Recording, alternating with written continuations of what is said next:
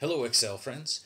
We're going to work through the second part of the practice tasks in section 1.2 of the Microsoft Office Specialist Excel Expert Exam Study Textbook. Let's get started. Alright, so what we're going to do is we're going to open up the file 1-2b.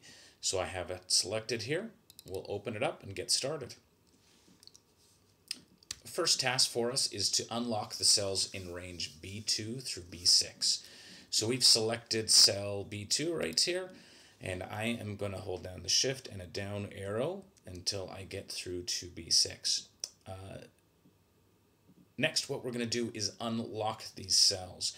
So the cells in an Excel worksheet by default are locked.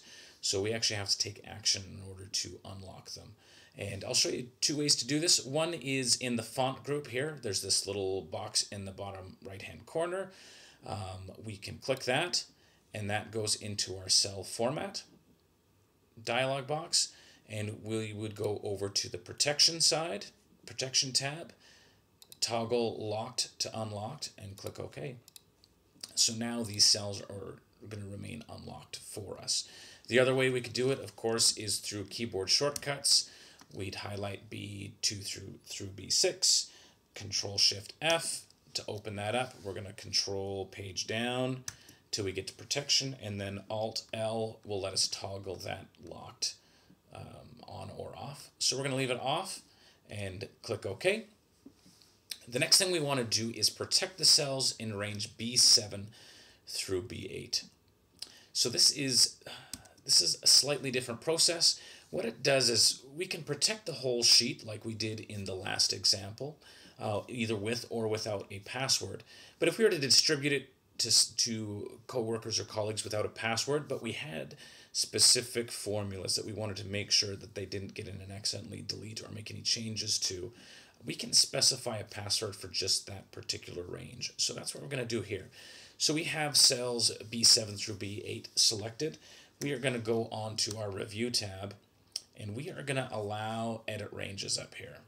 So we can either click that or hit U1, and we're going to hit New. So that box is highlighted. All I need to do is hit Enter. We don't need to retitle this if we don't want to. Confirm that it's the cells that we've highlighted, and we're going to enter a range password. And so the workbook has specified a password of MOS123, and we have to enter that a second time. So if we forget that password, we're not going to be able to go back in there. So that's why there's a double check there. So we can now apply this. Okay, so right now if I was to do something here, well, as you can see, I made a change here. So in order for us to make those cells protected, we need to go in and protect the sheet again. So that is the fourth tick box on our instruction list here. So again, Alt-R to get into our review worksheet. We are going to protect the sheet. PS. Over here, so there's two things here. In the previous sheet, we had this untoggled where users could not select the locked cells. So people couldn't even attempt to change anything. In this case, they want us to leave this toggled on. We'll do so. We are going to still leave it without a password. So what will happen now is users can click any of the cells in the workbook that they would like. Whereas before, if you remember, when we clicked around, we couldn't click anything except for the unlocked cells. But this is what happens when we try and make a change. So I'm in C4 here. If I start typing, it pops up with a warning saying that I'm on a protected sheet and I can't make any changes. So I will click OK. Now, when we go in these cells, something different happens. So instead of just telling us, hey, the sheet's protected, you're going to have to go somewhere else, this actually pops up with a password dialog box. And in order to change those cells, we would have to type in that MOS123 password. So I'm not going to do that because the practice task list doesn't say that.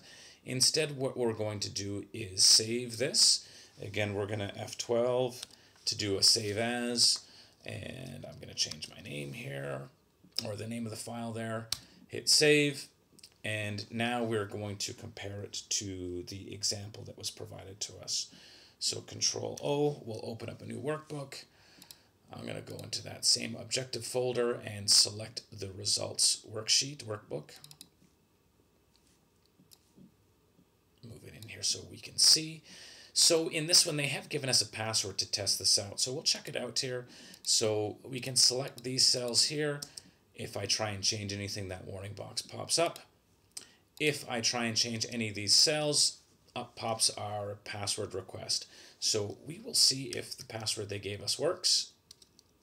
Okay, there you go. So now I can go in here and completely mess up that formula for the poor soul who created it for me. All right, so that has been unlocked.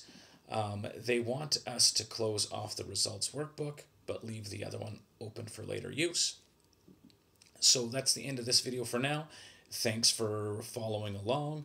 Again, thumbs up if you thought this was worthwhile. If you didn't think it was worthwhile, please let me know. What can I do different for you to make sure that you find these interesting and valuable for your time that you're spending with me? Thanks again. This is Craig with Carshalton Advisory.